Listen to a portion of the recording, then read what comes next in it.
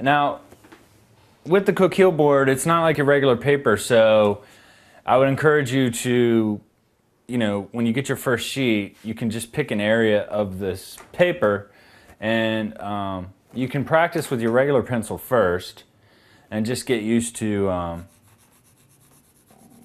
what kind of textures this paper gives you, and just kind of practice from going from a light shade to a mid-grade to a mid to dark, and then from the mid-dark to a dark. And you'll notice that the harder I press on my pencil, the darker I get, but I can go to one of the blackest blacks that you can get on paper with a number 2 pencil. Now with the Prismacolor, I can do the same thing. I can just really I'm just lightly going across the paper, and then I'm adding pressure.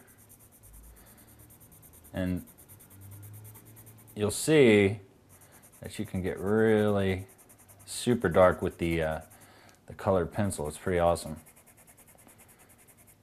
Because the number 2, just a regular lead pencil, doesn't get that black.